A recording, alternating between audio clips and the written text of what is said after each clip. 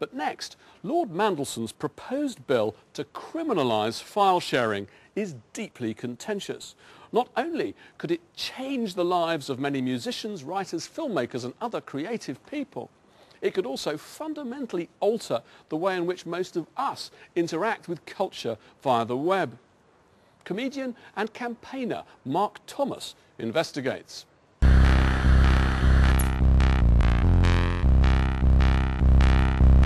The internet is probably the most singular, innovative thing that will happen in our lifetime.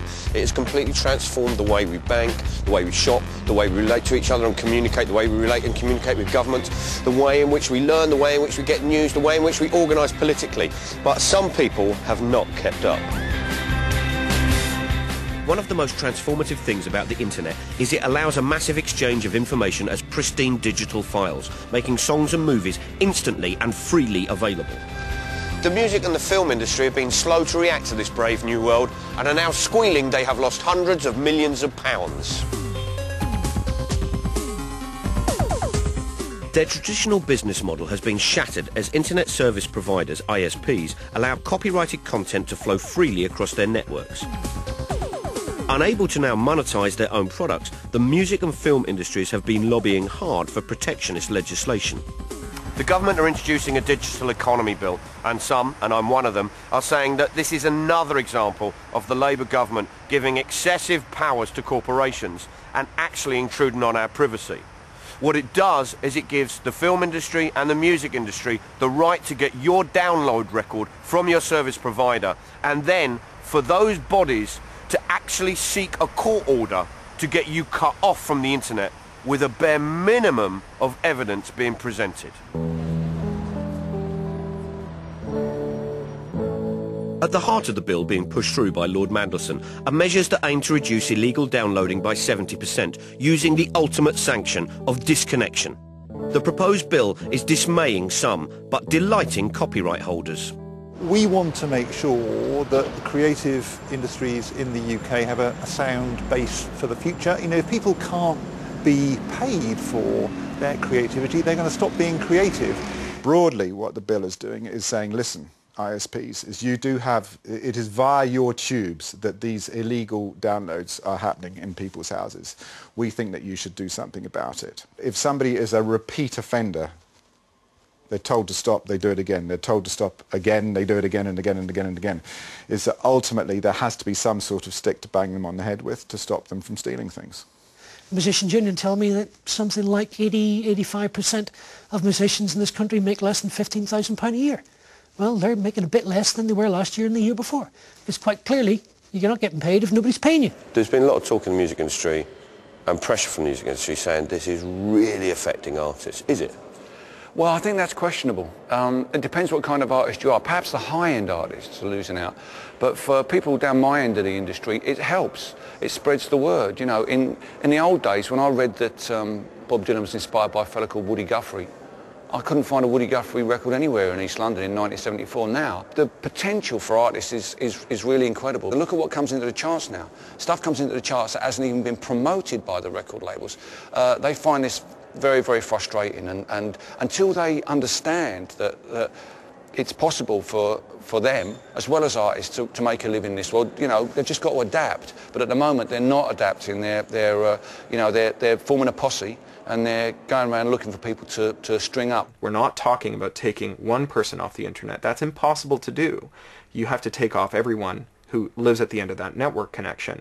Where I live, that's about 8 people. Even if you identified the infringer correctly, it was the father in the sitting room, or whatever it was, just because you've done that, you basically can then deprive all of the family of their internet connection, including all the kids and their education. So there's a lot of collateral damage that goes on. Imagine that if Universal or EMI or any other big label made 3 false accusations of copyright infringement, right? So 3 strikes, that we could go over to their offices with a big set of bolt cutters, go to Knightsbridge, and chop off their internet access. And for a period of 1 year, they could be the record label that does all of their business by fax and carrier pigeon, right? It would be the corporate death penalty for them.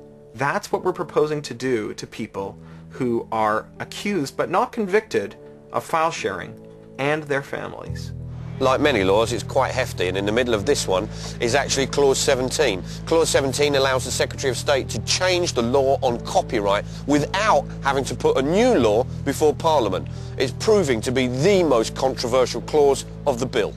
None of us can predict in 3 years' time what's going to exist. And let's face it, iTunes didn't launch that long ago. The iPod did not exist 10 years ago. It's an extraordinary thing. There is a particular bit of the bill, technically referred to as Clause 17, that is in many ways trying to future-proof this legislation. That would allow, as technology develops, the Secretary of State to go back and amend the Copyright Act to try and take into account whatever developments of technology there might be.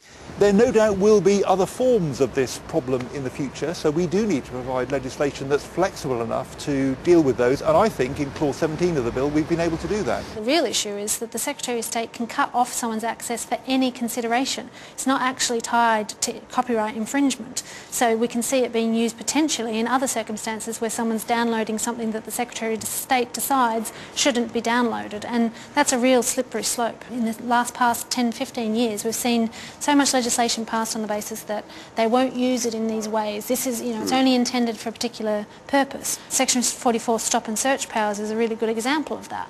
When it was introduced it was said, oh, it's only going to be used in limited circumstances and limited time in limited areas for terrorism purposes. And of course we've seen the whole of Greater London designated for the last 9 years as a place where you can stop and search without suspicion. I mean, some people say this is copyright infringement. Why shouldn't you uphold the law? Well, we are upholding the law. The vast majority of customers are upholding the law. If music companies and film companies feel that some broadband customers aren't upholding the law, well, take them to court and use the court process to prosecute them. Don't use some sort of, newfangled device that circumvents the normal, laws of justice. The internet is used for everything. The internet's used for voting, it's used for pressuring your lawmakers, it's used for staying in touch with your family or getting an education or keeping in touch with the NHS and getting your health information and so on, which means that copyright has become a de facto regulator not of the supply chain of the entertainment industry, but of education, health, social well-being, civic engagement, politics, and every other piece of our society. The problem is the pace of technology is so fast that some people are already saying the bill is virtually worthless, and by the time it becomes law will be totally redundant. The people who are really genuinely repeat infringers and really seriously want to do downloading will just disappear. They're building the technologies already. The technologies are available in places like Japan where these services, where 3 strikes has been put in place. They will disappear. They will continue to infringe and they'll be undetectable.